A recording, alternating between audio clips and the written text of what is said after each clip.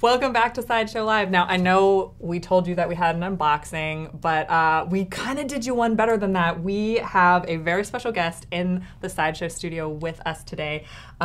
This is Mr. Steve Blum. So everyone out there say hi to Steve Blum. Hey guys, they unboxed me just before yes, this. So we did. We took missed him that out of the part. box. He's fresh right now.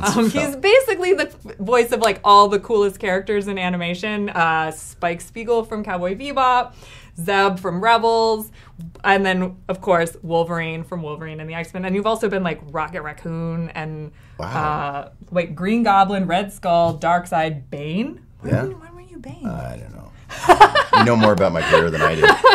All right, well, I'm not going to lie. I told everybody this when you were coming in. Wolverine and the X-Men is legit one of my favorite animated series like of all time. I think it's just like kind of a definitive X-Men series that you should watch if you're an X-Men fan. Mine too. It should still be going. I know! It didn't get the run that it deserved, in my opinion. No. So there you go. Politics. I'm going after him. So we just have a couple of questions for you. Sure.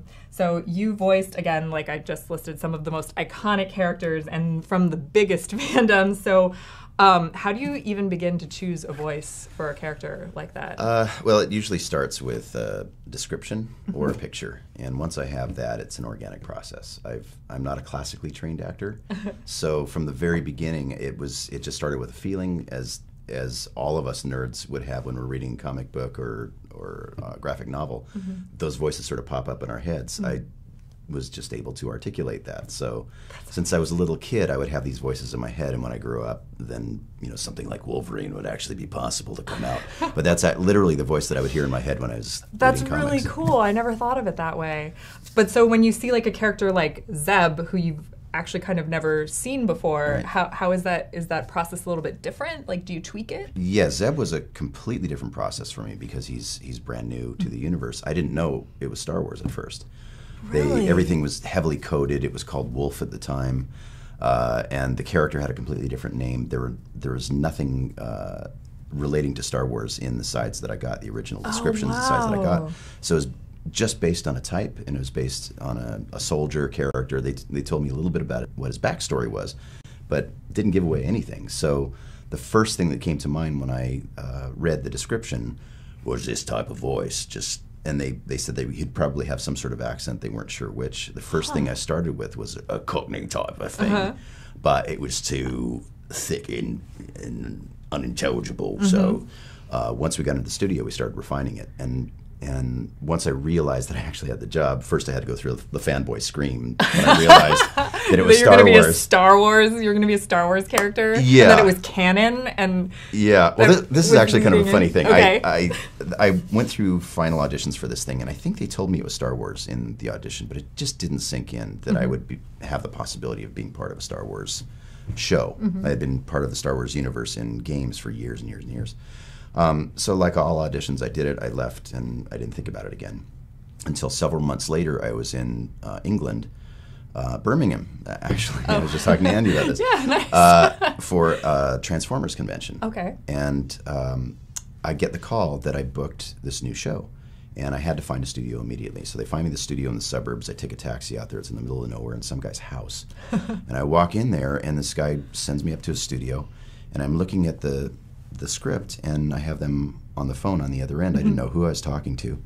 And I'm reading through the script, and I see Stormtroopers. And I went, Stormtroopers? This is Star Wars. This is Star Wars. And I think I screamed out loud when I realized what that was. Oh my and God. Dave Filoni and the whole group were on the other end of the phone.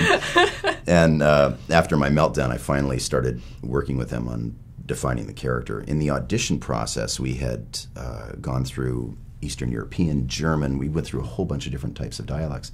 But the one that they liked the best was derived from sort of my bad English accent. We threw a little bit of Australian in, and a little Northern England from time to time. So it wouldn't be absolutely definable. They couldn't pinpoint it to one region. Because he's from space. It's from the sun. He's from space. He's not from anywhere. Yeah, so we just kind of went with what felt natural, and this type of thing is what we landed on. That's so cool. Wow. And then so on that line, I mean, I guess you kind of answered this question, but when you create a new character like Zeb, how is that,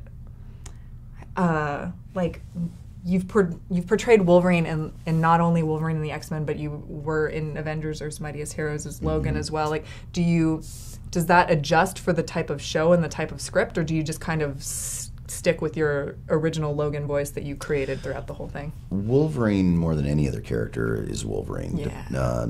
I want to keep it as true as I can, and they generally hire me based on that original voice. And that said, I've had to audition every time I've played Wolverine. Really? Because they want to make sure, and they will do certain tweaks. Like when we did Hulk Versus, we did this movie. Wolverine went a little extra feral. He was drawing blood for the first time. And so instead of going, he went, and really dug in. And we did Superhero Squad also. Yeah. Where it was sort of a chibi version of Wolverine. Right. He still had to have that same Wolverine intensity, but in this voice. Oh, so he was still angry all the time and still wanted to snick to everybody. He actually said the word snicked out loud too. So yeah, which that onomatopoeia has never been said out loud before, as far as I know. So we got to do that. That's really the only time that something like that would really change. But from X-Men Legends and Avengers and all the other incarnations where Wolverine did show up, it's pretty much the knucklehead. So knucklehead. The fact that you've played all these amazing like badasses like on screen and everything, do you ever just like something annoys you and you slip into the like, hey bub type voice, like, I used to try the Cockney like. I used to try to use that with my kids and they just laugh at me. Oh really? Yeah, they were not impressed. I have used it before. It was actually having a deeper voice as a young kid kept me from getting beaten up. I was bullied when I was a kid. Oh. And my voice dropped when I was about 12 or 13, and that was my superpower. That's what kept me alive. You know, I'd see these bullies who had been beating the crap out of me on the playground, and I'd see them when they were supposed to be in class, you know, running around the halls. Just go, boy, get back to class! And then I'd run around the corner and just see the guys, you know, kind of go like this.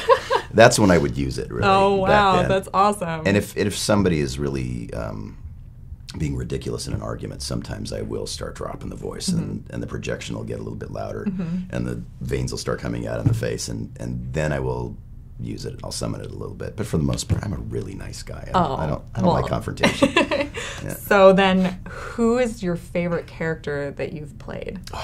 I know. They're like children. I know, that's the worst right? question That's you can the possibly worst ask. question. I'm so sorry. The one character that probably defined my life and my career and set me in a completely different direction more than any other would be Spike. I think it was Spike came along at a time in my career where I didn't really consider voiceover to be a career. I had a whole other job that I was doing. I was an executive at a film company, and I was doing anime for fun on the side. I loved it.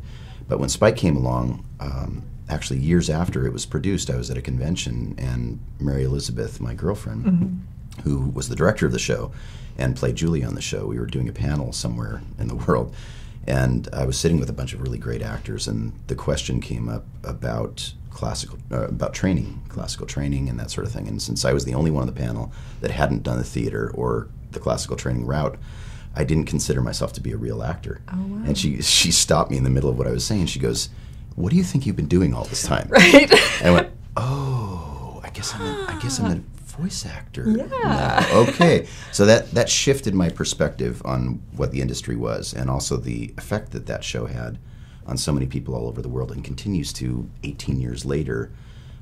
Has just been the most amazing anomaly, and it's led to so many other things too. It led to Tom from Toonami. It led to Megas XLR, and I found out even Legend of Korra. Yeah. The guys who created that show told me after we finished recording that it was a big influence on them. I go, "Are you kidding me? You guys, you're the Avatar creators." Yeah. My brother and I have a 6-year age gap, so it was always like really difficult to relate to him in a lot of ways. But he got really, really into Cowboy Bebop, so we would because I moved out from the house like earlier, and so we would actually like talk on the phone about episodes like that's how I connected to my brother, and when I couldn't connect to him like with this age gap. So thank you for that. See, as that's the reason I do this. At first it was just for fun. Yeah. But going to conventions and hearing stories like that gives me purpose, and I keep that in my mind every time I'm doing a character. That's Thank you amazing. for sharing. Of course.